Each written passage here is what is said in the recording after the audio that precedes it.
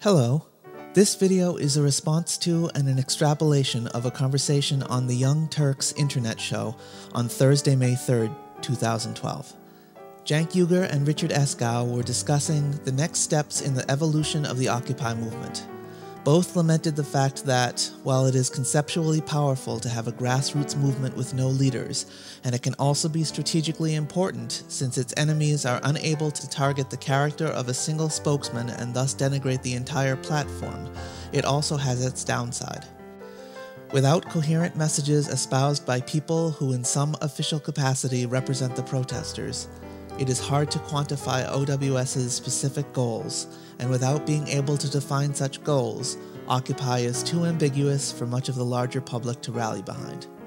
Long lists of grievances pale in comparison to a charismatic human voice that can articulate, educate, and debate.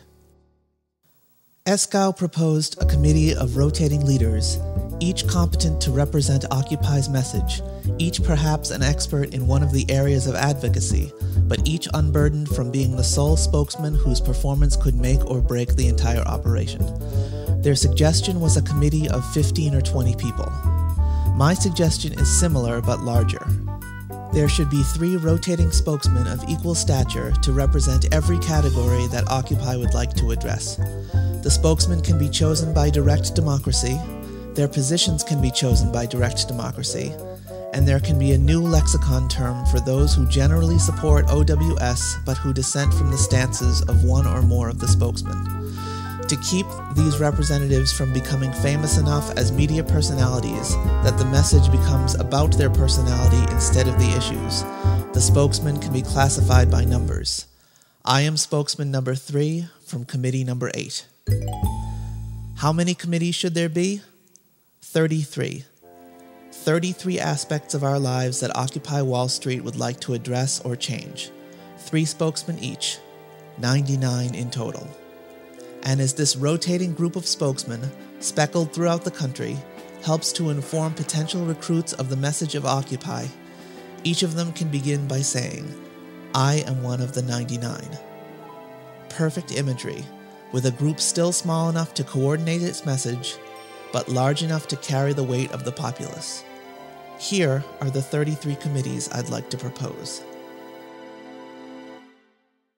The legislation in state houses, split into 2 halves of the country.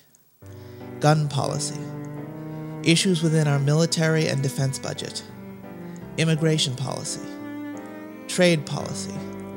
Education, split into K through 12 and higher education.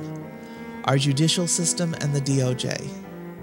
Issues including discrimination of race, religion, and nationality, and of women's and LGBT rights.